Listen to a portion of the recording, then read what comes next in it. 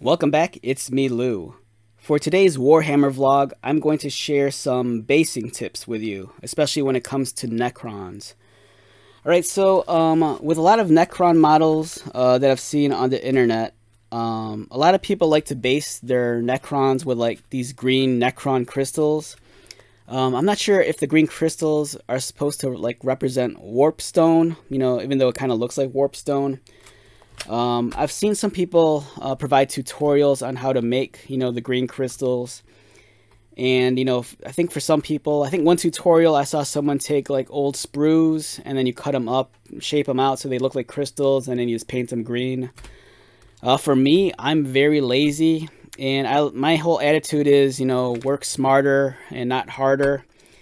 So then I was kind of thinking to myself, you know what, I'm sure I could probably find like broken glass, that's green, or like even just small green crystals themselves, and just glue them to the bases.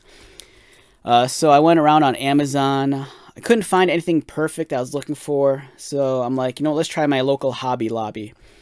So here in the United States, we have these craft stores called Hobby Lobby. I went into the shop and I combed around their, I think it's like their custom crafting jewelry aisle, and then I found these. They're called mosaic accents. They're glass pebbles and they're green. I got these for $4.99, and as you can see, they're nice, kind of like green, smoothed out broken glass pieces. And I'm like, you know what, this will be perfect for my Necrons. And I'm like, let's just try it out. So now this does not trump, like some of the custom green Necron crystals I've seen online. But for me, it's a quick, easy, lazy way of just like adding another piece to your base to like give it a little bit more bling. And here's my one of my Necron warriors. And then, I just took some PVA glue. Here in the US, I used Elmer's white glue. It's the same glue that kids use in schools. For me, I've had very good success with Elmer's glue. Some like crafting PVA glues, they don't dry as clear as I'd like, but I've never had any issues with Elmer's. So I just, put a dab of glue, drop the green pebble on there, and there you go. I have my Necron crystal. It's not as sharp or as cool looking as like, one you could make yourself, but for me, it gets the job done. It's an easy, quick fix.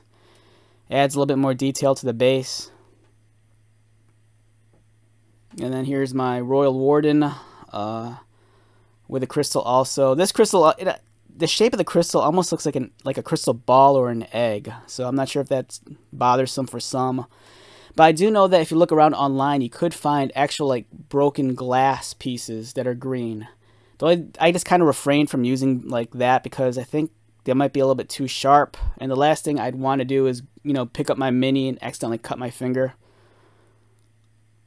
So yeah, here's my Royal Warden with a little tiny green Necron crystal right next to the skull. So yeah, just wanted to share that tip with you. A bag like this will probably last me 3 lifetimes and a dozen Necron armies. So yeah, I just wanted to share that with you. All right, so let's wrap this video up. Once again, my name is Lou. If you're new to my channel, welcome. If you are a returning viewer, subscriber, thank you so much for your continued support. I greatly appreciate it. So until the next video, be safe and take care of yourself. And I'll talk to you later.